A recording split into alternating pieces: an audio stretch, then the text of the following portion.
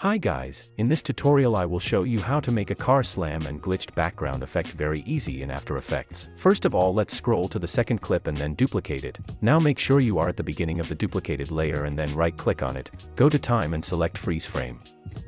Now go 30 frames backward. Hold shift and press page up on your keyboard 3 times. Move that froze layer there. Now scroll forward where the second clip starts from and cut and delete this froze layer there. Right click on frozen layer and select pre-compose. I will rename it to frozen and then make sure move all attributes and adjust composition duration is selected and then hit OK. Now let's select a pen tool and mask the car as smooth as possible.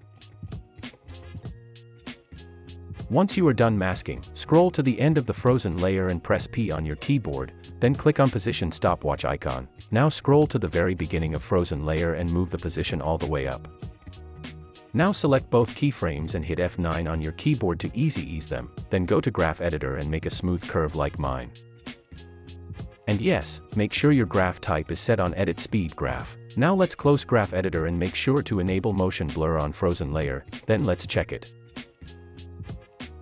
Nice, slam effect is done and now let's make glitchy background effect, but to make this effect you will need a paid plugin called Glitchify. In case if you don't have it yet, you can feel free to DM me on Instagram a word, plugins, and then wait for my reply. I promise, you will be happy with my message. Apply Glitchify plugin on your second clip, then under the Glitchify expand image glitch and toggle it off, then expand color glitch and toggle it off as well. Now close both and then expand channel glitch, then expand channel split and channel scale. Make sure to toggle on vertical and change speed multiplier to 0, then change horizontal amount to 0 as well. Now if we change offset you will see that we can control the glitch effects position, but let's set it to 0 for now, we will change it later. Let's increase scale until you are happy with it, then expand advanced. Now expand channel scale and toggle on fill gaps. That looks cool to me. Now I will slightly increase the offset so I can see it better.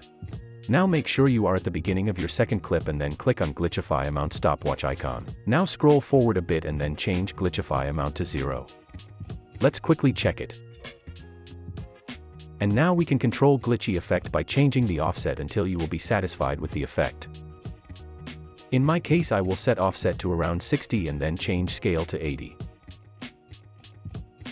That looks way better to me now. Press U now and then select both keyframes and hit F9 on your keyboard to ease them, then go to graph editor and make a smooth curve like mine. That's way better. Let's add some shakes now. I will skip shakes part because I have made too much shake tutorials. Also I have made 16 unique shake presets that you can get from the link in description. Check how it looks like with my shake presets.